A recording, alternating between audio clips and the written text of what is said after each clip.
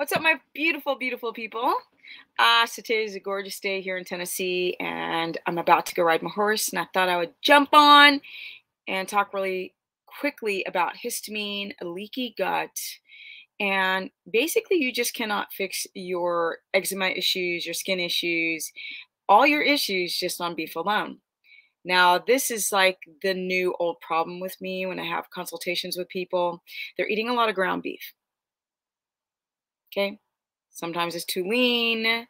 It should be fatty, at least an 80-20, and it should be ground beef.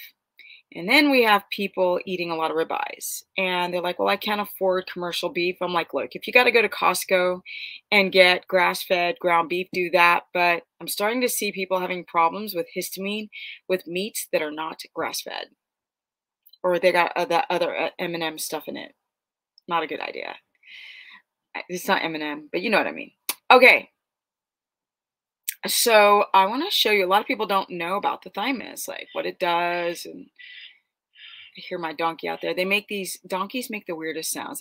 Like they're crying. They're like, it's a very bizarre thing. Now I have two of them, but let's do it. I want to talk about organ meats and thymus, particularly thymus, kidneys, your intestine. These are organs that we have to consider when we're trying to do a carnivore diet, or which I prefer, riding the line of carnivore and doing a ketovore, which is pretty much you're eating avocados, or an avocado carnivore, where you're just adding an avocado to make sure you get enough potassium and enough fiber to make what? Thiamine oxidase. Help balance out your gut flora, right? Right? Keep the milieu, Swedish word, the environment in your gut in balance, because when you don't have enough fiber, then sometimes the bacteria goes, ah. Check out people on carnivore for a while. They may not be telling you it's happening, but it's happening. Okay, let's pull up this picture so you guys can see, right? People eat it from a sheep, from a bovine, cow. These are the two typical places people get their thymus. Let me see here. Let me pull this biatch up.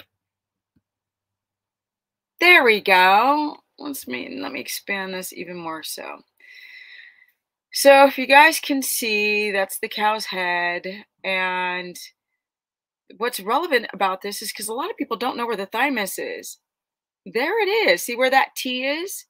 The bottom one on the left list, we've got the left atrium. And if you go all the way down past the right ventricle, the last list is the thymus. That is the T, and it's kind of around the trachea area. On a human being, it is, let me see if I can pull this up on a human being. It is, or look at it on me. So on a human being, it is about there, right? Thyroid is here, butterfly shaped. Thymus is here. It's like below the trachea, above the lungs on a human being. But I want you guys to see it on a cow because it's so awesome, right? It's awesomeness to kind of really visualize this organ and why it's so important. Oh, you can't see it with my image there. Oh my goodness. Okay, it says right ventricle. Below that is my image of me. Can I move it? No, I can't. Darn it. Stupid app or thing, platform. The thymus is the letter T, as you can see in the cow's throat. Now, what does the thymus do? Let's talk about in humans, right? So with humans,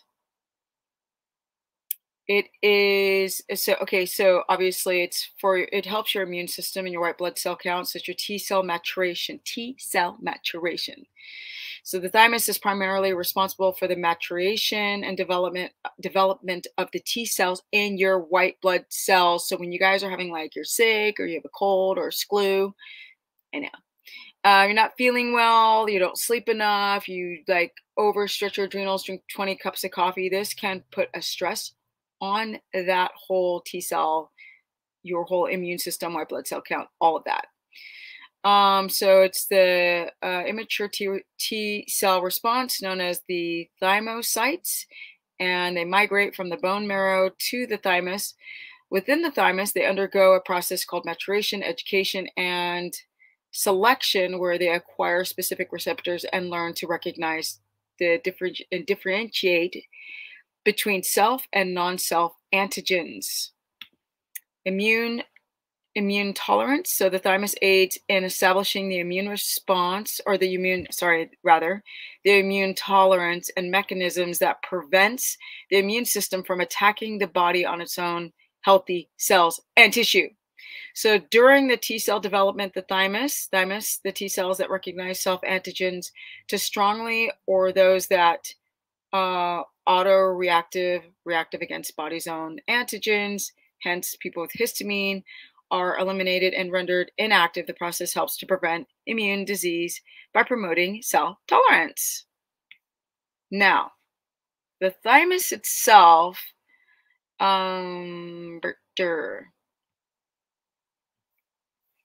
okay, so,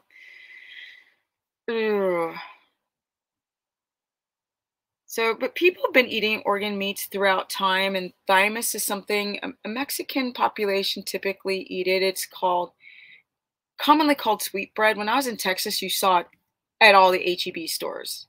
It's this white, let me see if I can pull up an image of it. But before I do, yes, thymus is responsible for the immune system, of course, the lymphocytes, the white blood cells, and of course, basically your immune system. It also is important against infections like mold. People all wanted me to talk about black mold, like moldy homes. So mold, candida, fungi, parasites, viruses, herpes, Epstein-Barr. It's supposed to help the cell mediate the immunity, and it's also critical in protecting against the development of autoimmune conditions and allergies, and helps in the production of diamine oxidase. Now, diamine oxidase is it's something that you guys need to learn more about, diamine oxidase. Excuse me. So basically, with proper T cell mediated T cell maturation, you're also helping the development of diamine oxidase. So diamine oxidase is essentially your antihistamine. And if we go more into DAO from the kidneys, let me see here. So it's produced in the small intestine and synthesized in several tissues throughout the body, including your kidneys. Yes, and thymus. So the production is in the gastrointestinal tract, including the small intestine and your colon, kidneys, and specialize in the cells that are known as enterocytes in the small intestine and the cells in the renal tubules of the kidneys. That's why when people are eating kidneys, they tend to get a good amount and fair amount of diamine oxidase for helping fight against histamine. But the thymus helps in the production of the diamine oxidase in the small intestine, and then it's synthesized in the kidneys. And so that is the reason why when I started taking ancestral supplements back in the day, immediately when I was having histamine rash, my skin cleared up like this. And it does better on thymus than it, like actual eating thymus, than it does with taking the supplements, which the supplements help too. But some of you guys who have histamine so bad, when you do the supplements, it's shipped from New Zealand if you're taking ancestral thymus. And then if you don't put it in the freezer, you're getting a lot of bacteria on it. So it's counterintuitive to try to get rid of allergies and all of this. But let's take this away.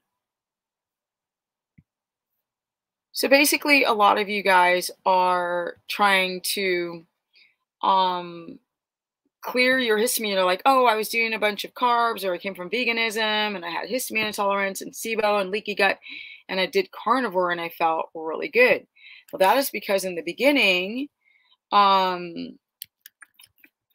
people in the beginning, people are like all of those in like anti-nutrients in foods like salicylates, plants, salicylates, oxalates, goitrogens, nightshades, lectins, saponins, tannins, gluten. All of these things are just the immune system's overactive. Your C-reactive protein numbers are like inflammatory markers are high. And you do carnivore, and then those anti-nutrients are gone, and for the short term, you feel better. But then over time, the symptoms come back with rage because you can't just eat ribeyes and ground beef. I want to show you what dietary thymus looks like. It's so funny when I wrote, when I wrote Mexican sweetbread, a bunch of like bread came up. Like you can't make this stuff up. Okay, let's call it thymus instead. Okay, well, it's sort of pulling up. Let's try dietary thymus.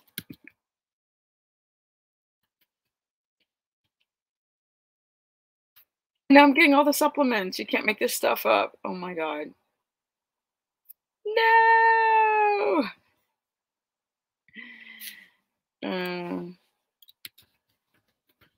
I know this will work. There we go. Okay. Let me show you what thymus looks like. Let me pull this up because it's so good. It tastes divine. And a lot of people are afraid of eating liver. And I've told you liver is the most nutrient dense organ. And then we have the thymus, the intestine, the kidneys. People are for different issues, thiamine oxidase production, their immune system, iron, the vitamins, the minerals, zinc, copper to help seal the gut wall when you guys have leaky gut. Yeah. So let's remove this and let's add in. I want you guys to see what thymus looks like. And it tastes amazing. You can grill it, you can air fry it, or you could put it in the oven. I think grilling and air frying are the best ways to cook it. Otherwise, it tastes like rubber. I'm just saying. Okay. Here we go. This is what thymus looks like for those who don't know what it looks like. Yeah. Let me blow it up. Thymus is so amazing for histamine. Like, I can't explain how good it is for your immune system in general and for histamine. So it kind of looks like brains a little bit. I don't know if you guys can see that. Let me pull up over here. This is what thymus looks like uncooked, right? And it looks gross, but when you cook it, okay, when you cook this stuff, it ends up being divine. Okay, look at this. The outside gets super, super crispy. And then the inside is just, it's got this savory taste to it. It's really, really good. So you could either air fry it or you can grill it. But if you pan fry it or boil it, it's going to taste like rubber. For those who've got severe histamine intolerance and they boil their food, a lot of people boil it because it kills a lot of the bacteria. It's not going to taste good. It's going to be pretty, it's mostly fat, FYI. So you don't have to worry about your macros as far as eating too much protein by eating thymus. But thymus, kidney, liver, these are my top 3. Those are the ones that if you're going to do, if there's a bunch of organs like tongue and brain and intestine and spleen, if you're going to choose one, it's going to be thymus. First, it's going to be your liver. Second, not your liver, thymus, and kidney. Okay. If you want to combat your histamine intolerance, your eczema, your autoimmunity, your flare-ups, your inflammation, the puffiness, get on some thymus because it's really good for the T cells. Get on some kidneys for the DAO. Get on the liver and for the DAO and thymus, or thymus helps the production of thiamine oxidase, and get on the liver for everything else. But you're not going to fix a overactive immune system on ribeye and ground beef.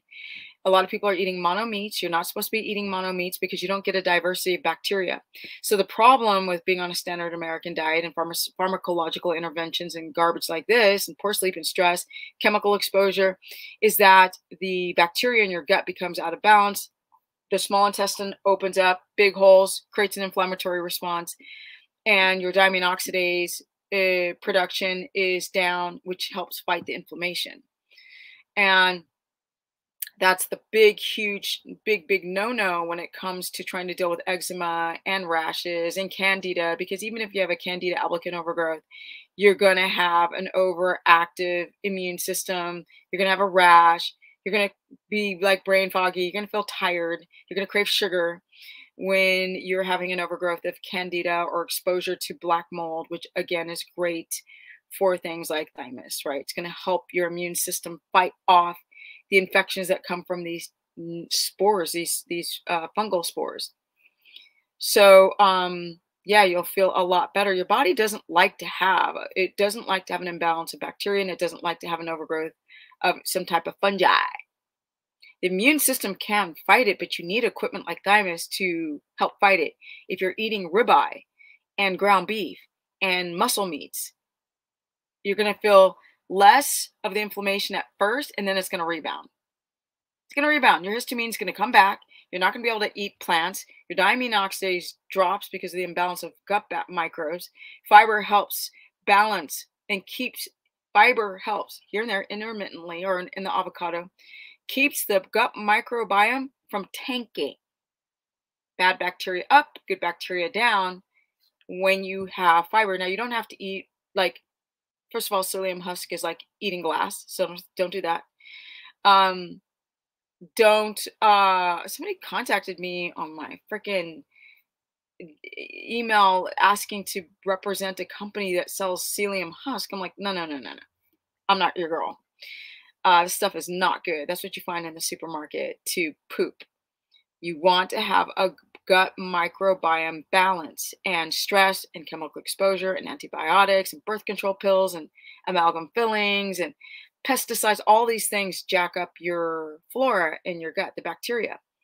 And so things that help regulate it are a rotation of your meats and a little bit of fiber peppered in here and there. Could be in a cruciferous form. It can be in your avocado if you can tolerate them. And then please, people, start eating organ meats. Don't get stuck on muscle meat. You're not going to fix your histamine, your leaky gut, your inflammation, lose the weight on eating just muscle meat because of the issue with an imbalance of bacteria. Yeah. And it doesn't come with as much nutrients as like liver does, right? So you're trying to fix your SIBO, but you're eating muscle meat. You're going to need the zinc, the copper. You're going to need the selenium, the manganese. You're going to need the vitamin D, E, A, and K in more robust amounts than you would find in just the meat itself. It has a lot of those things in it, but it's not going to have packed and chocked full of the nutrients like liver would, or like with thymus helping your immune system, which helps indirectly the production of diamine oxidase, which helps your histamine. You feel a lot better and you can sleep a lot better. I hope this helps. Please stop eating mono meats and eating the same food every day. That's not how you get better. Diversify your meats, and do not eat 2 pounds of beef a day and fast at the same time if you don't want to jack up your immune system over time. There are people who try to challenge me in the chat section. Why are you watching me? I'm not your girl. Find someone else who's going to tell you to pound down 2 pounds of beef at Costco or Sam's Club. Good luck. And I'm out. Peace. Energy. If you guys want to find me on Instagram, that's Stephanie Ketogenic. My Facebook fan page is Stephanie the Business Person. If you want to sign up for a consultation, stephanieperson.com. Also, I have a course that's $15 a month. That's subscription based. You can also go to stephanieperson.com. And I am writing all about the thymus and organ meats and mold exposure for the challenge. So as you can see, I'm not done yet. I keep getting requests on what to write about or put in the challenge. So there's no signups yet, but stay tuned. It will happen. I'm working diligently with my web guy right now to find the best system to make sure it goes down. And I need to go jump and ride on my horse right now. Because look, it's so beautiful outside and I'm inside. Why am I inside when it's so beautiful outside? And I'm out. Peace! Energy at 55, going on 56. What? You don't have to turn into an old rotten apple. You can stay young and fresh and vital if you want to. Change your mind. Change the clock. I'm out. Peace.